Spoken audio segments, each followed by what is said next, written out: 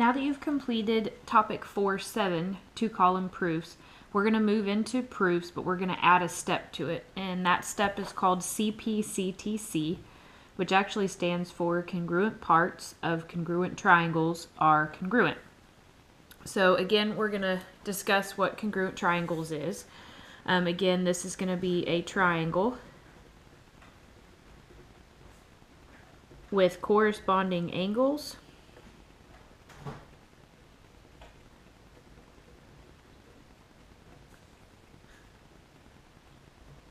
and sides congruent.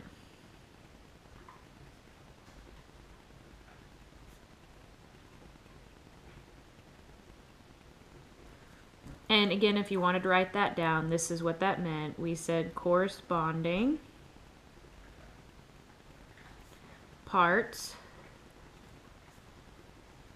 of congruent triangles are congruent. And again, this is why it has an abbreviation. This is CPCTC.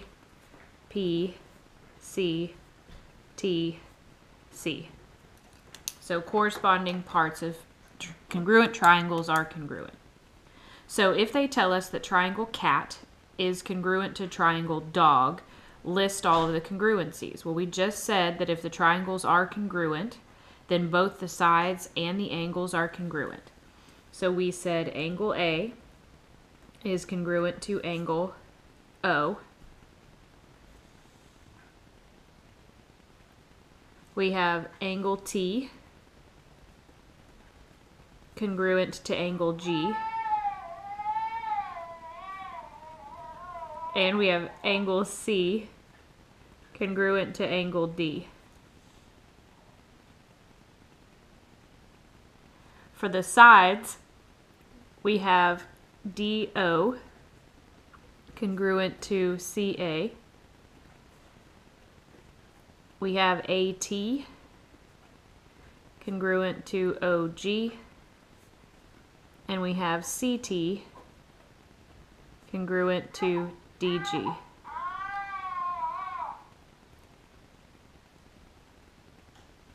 I don't know if y'all can hear the monitor or not. That would be Don Carson.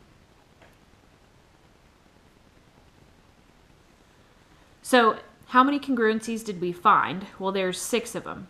But this question says, how many congruencies does it take for us to show that the two triangles are congruent? Well, if you remember, we've been working with angle, side angle, side angle, side, side, side, side. But in all these cases, it only took 3 to prove that they were congruent. But once I proved they were congruent, it says how many additional congruencies then could we figure out? So if I had side, side, side, I also could still prove that these 3 angles were congruent. So there's 3 extras that we could prove congruent once we know the triangles are equal.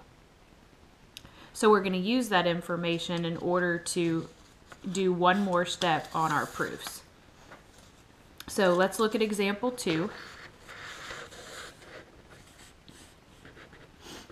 We're going to start just like we did last time. Remember, we start with our first given. So we would say RZ bisects angle TRS. So that means RZ is an angle bisector. Remember, bisect means to cut in half.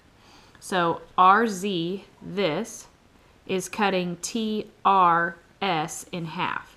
So we should know that angle 1 is congruent to angle 2. And again, this is given. And then we just said angle 1 congruent to angle 2. And this is our definition of angle bisector.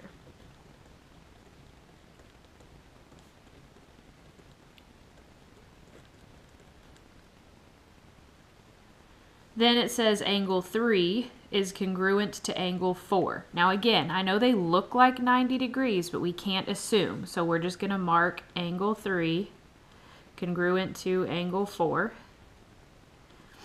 And again, we write it down, and this would just be given. So far we have one congruency, two congruencies, but we're out of givens. So now we would need to go back and look for vertical angles, shared side, or shared angle. In this case, we do have a shared side right here in the middle. So on this, we would say RZ is congruent to RZ. And again, if we were to flip this triangle down, they would be going in the same order. So then here we would just put reflexive. So that's our third congruency. And then our last step on the old problems was to go ahead and state that the triangles were congruent. So we would go ahead and put triangle, let's do RTZ, congruent to triangle R, and then go down to S and back to Z. And again, this would be angle, side, angle. So now that I know the triangles are congruent, can I say that S is congruent to T? Absolutely, because if the triangles are congruent, then these corresponding angles are congruent.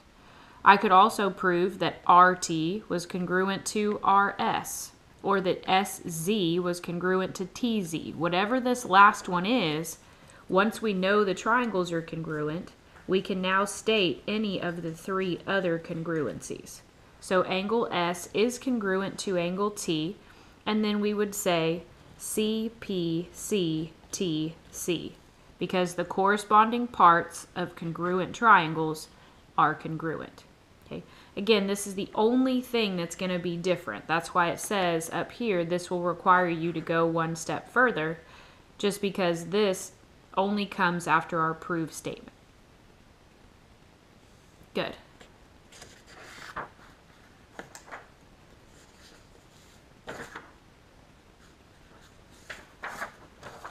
So your next question, example 3, whoa, is kind of the same thing now that we broke the camera and it fell. No, I'm just kidding. It's not broke, I hope, but let's get that set back up.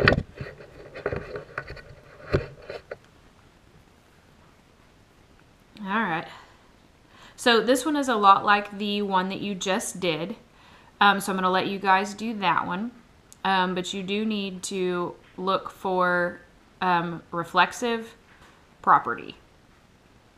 So you're going to have some vertical angles here. Make sure when you're naming those angles that you don't say angle M to angle M. You need to say AMC to BMD or something like that. So see if you guys can try that one. And I think you should be good with example 4. But I want to do example 5 with you. So let's look at example 5. See if I can get it kind of leveled back off here now that I dropped the camera. Having all kinds of problems today. So the first thing, we've got BC, this one right here, is parallel to AD, this one right here.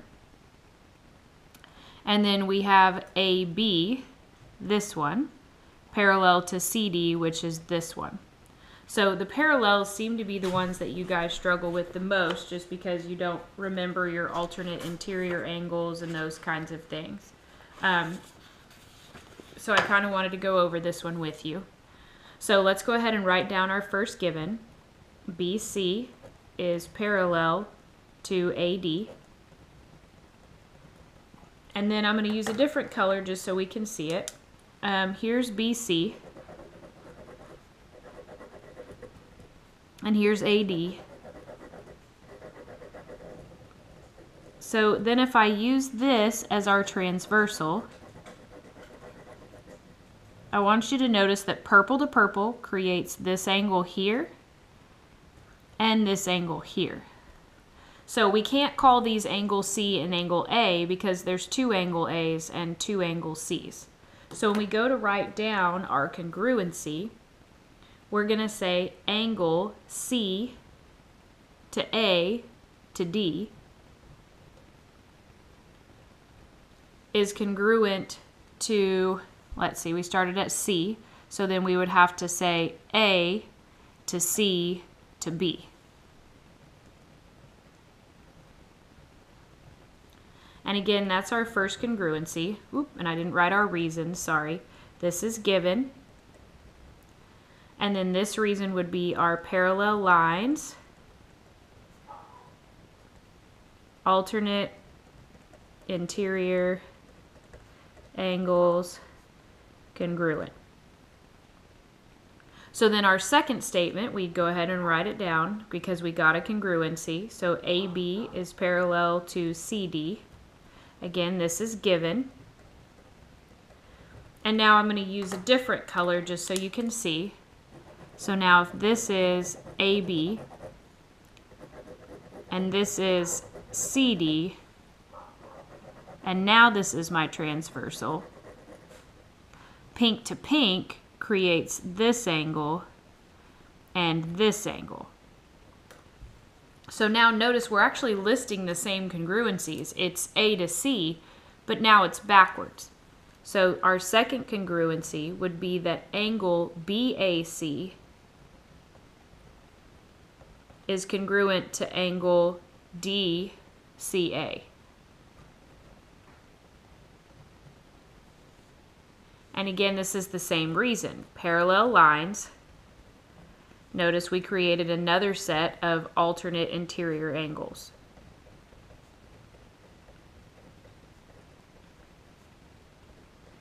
So anytime you see parallel lines, you're looking for these alternate interiors or corresponding. Anytime that you see bisect, you're looking for congruent angles or congruent segments. Anytime you see midpoint, it's the same thing. So now we go for our third congruency. We're out of given, so that means we need a reflexive side or vertical angles, and in this case, we do have a reflexive side here in the middle. So we would say segment A to C is congruent to segment C to A. Again, if I were to redraw or try to flip these around so that they look the same, these two would actually switch places. So again, this is our reflexive property. And so now I could state that the triangles were congruent. So triangle, let's go B, A, C, is congruent to triangle B goes with D. So we would say D, A goes with C, and then C goes with A. And again, this is by angle, side, angle. So then the last step is, can we prove that angle B is congruent to angle D? Well, yes, because if these triangles are congruent, the corresponding angles are B and D. So we could say angle B is congruent to angle D, and again, this is CPCTC. So the only thing that's changing from the last set of notes that you guys took is this last step. So see if you guys can complete the rest of the examples on your own. 6 does have parallel lines, so remember you're going to be trying to find those alternate interiors. And then angle 7 or example 7 on the back goes back to a midpoint. And then you are going to have to use a shared side. So if you have any questions or need any help, just let me know. And Carson says good night.